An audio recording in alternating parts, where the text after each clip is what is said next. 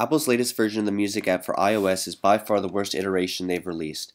Before, you were given the ability to swap anything you like into the 5 categories on the bottom of the screen for easy access to your favorites. However, in the latest update, Apple took away the customization feature and made 4 out of the 5 categories for their new product, Apple Music.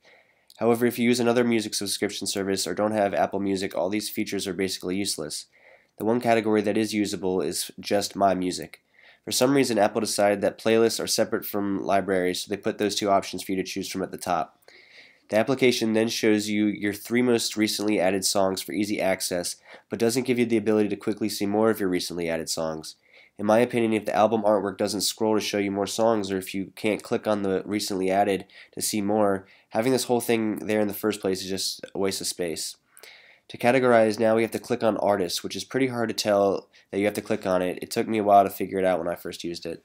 Clicking on it brings up the different categories, and then you can pick which one you want.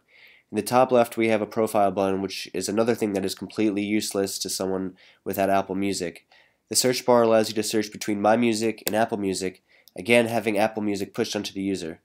Last but not least, my biggest pet peeve is the fact that when you click on an artist, it shows you all the songs in one list sorted by album.